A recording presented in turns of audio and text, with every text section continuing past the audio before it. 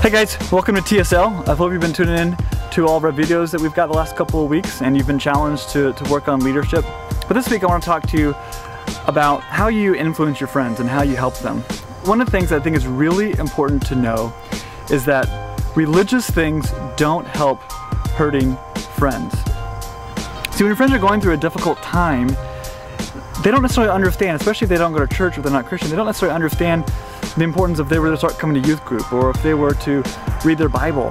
And they might not even understand what it means when you say that you'll pray for them. The cool thing is in Matthew 28 verse 11, it basically says that if you want to stand out and be different, then you become a servant. See, if your friends are going through difficult things, the best way to influence them and lead them would be to really help them through their difficult time. Help them with the thing that they're going through.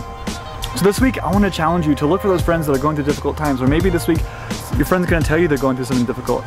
Instead of your gut reaction to be to tell them that maybe they should go to youth group or maybe they should pray to God, instead find a way that you can actually help them and care for them and show love to them.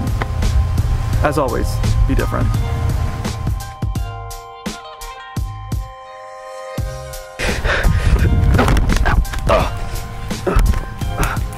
Are you hurt? Yeah. Do you have a Bible? No. Here, take mine. What? I don't need a Bible. I gotta go. I'm bleeding. I'll pray for you. Ah!